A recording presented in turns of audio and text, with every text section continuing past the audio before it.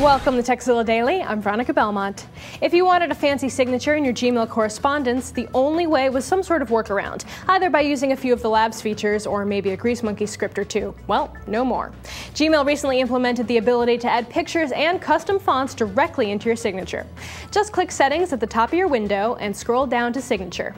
You'll see a text box with all the buttons you're used to in your Compose window. Links, list, indents, highlighting, pictures, it's up to you. So now you can make your signature as fancy as you desire with Gmail signatures. Now, if you have a question or a suggestion, just email Tekzilla at revision3.com. And don't forget Tekzilla.com. It's the place to find more tips, tricks, product reviews, and how-tos.